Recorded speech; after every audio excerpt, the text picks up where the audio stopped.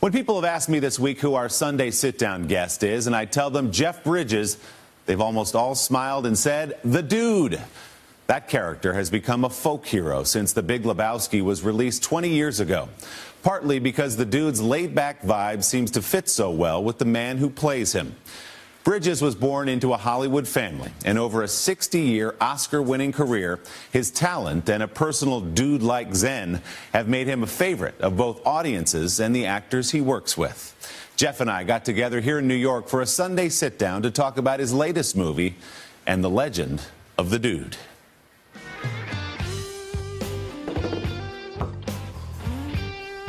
All right, here we go.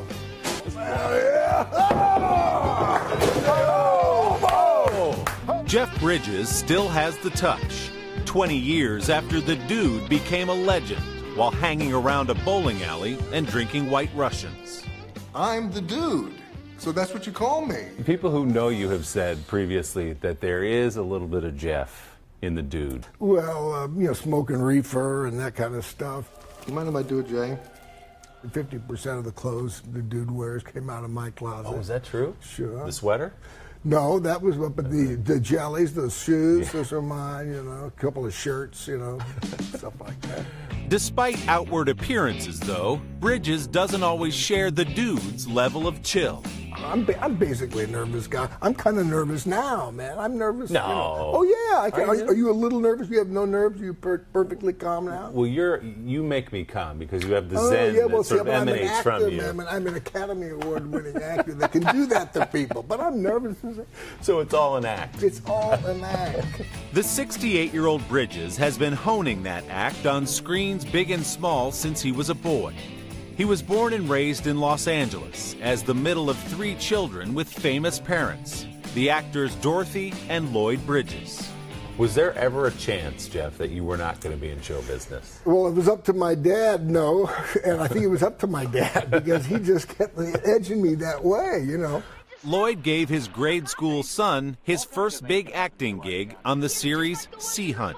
There's still some there. Where? And I remember him coming up to me and saying, hey, you want to come play with Dad, get out of school? And so he lured me in, and, I got bit by it, and I'm kind of hooked, Long before they co-starred in the fabulous Baker Boys, Jeff and big brother Bo performed together any way they could. Bo had this brilliant idea. He decided to rent a flatbed truck, and we would pull into a supermarket. And then our father had taught us how to, fake fight, stage fight. And people thought it was real until the cops came. And then we would try to incorporate the cops into some kind of improv, like they were part of the show. They weren't digging that too much. And we said, no, we're out of here, officer. And we jumped in our truck and went to the next supermarket. And oh, so it was a traveling show. Well, we played the supermarket circuit. The supermarket circuit quickly turned into the awards circuit. At just 22 years old, Bridges earned his first of 7 Academy Award nominations for his role in the 1971 film, The Last Picture Show. She's never gonna marry you. She is, by God. Don't you tell me she won't. I can remember getting that call about 3 or 4 in the morning. You've been nominated for an Academy. What? It was just kind of out of the blue. I was just blown away. In 1975, Bridges starred in the Western Rancho Deluxe. It wasn't a big commercial hit, but it turned out to be the most important movie he's ever made. That's the one I met my sweet wife, Sue, on. So paint the picture for me. You're sitting in a hot tub somewhere in Montana. I'm doing a scene with Sam Waterston and Harry Dean Stanton, and I cannot take my eyes off this gorgeous, I didn't know what she was, a maid, a waitress, I couldn't take my eyes off her. Gorgeous girl, with 2 black eyes and a broken nose. That's such the position of that, disfigurement and the beauty, it had me. And I finally, got my courage to ask her out, and she said no. I said, really? She says, no. In a small town, maybe I'll see you around. She came down to the wrap party. Right. And we danced and, fell in love, and boom, that was it. I have a photograph of that moment. When you met? When we met, and my wife saying no, and somebody just took a picture of that. And I have that. After his breakout in the 70s, Bridges played a wide range of roles. He was a futuristic computer programmer in Tron, an alien in the Oscar-nominated Starman, a sadistic kidnapper in The Vanishing, and the down-and-out country singer Bad Blake in Crazy Heart. I'm not going to forget about you. I'm not going to forget about this day. Bridges is selective in the roles he takes.